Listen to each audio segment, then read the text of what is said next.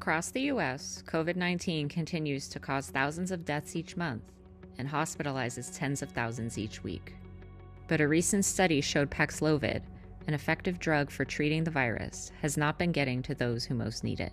And so people at the highest risk for being hospitalized or dying, they were many times more likely to get really sick from COVID than people who are the healthiest, like 10 times more likely.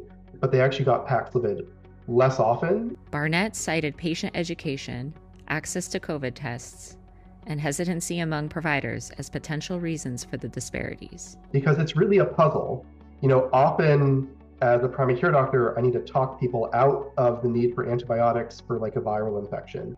And now we have a viral infection that's both common and very treatable with a medication that works, and it's really hard to get it to people. However, the cost of the medication itself is also playing a role. Pfizer has set the list price at nearly $1,400 a treatment, and the U.S. government recently stopped directly distributing it for free.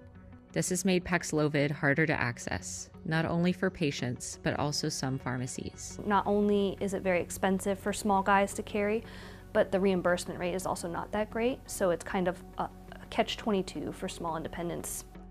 To pay for the drug, patients must now go through private insurance, government programs like Medicare and Medicaid, or a patient assistance program through Pfizer.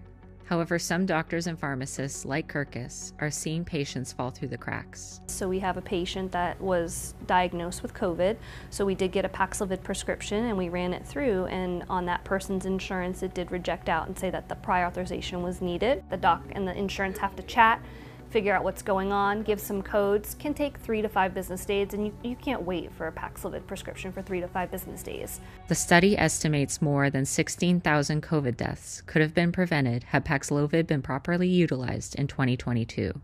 Laura Bargfeld, Associated Press.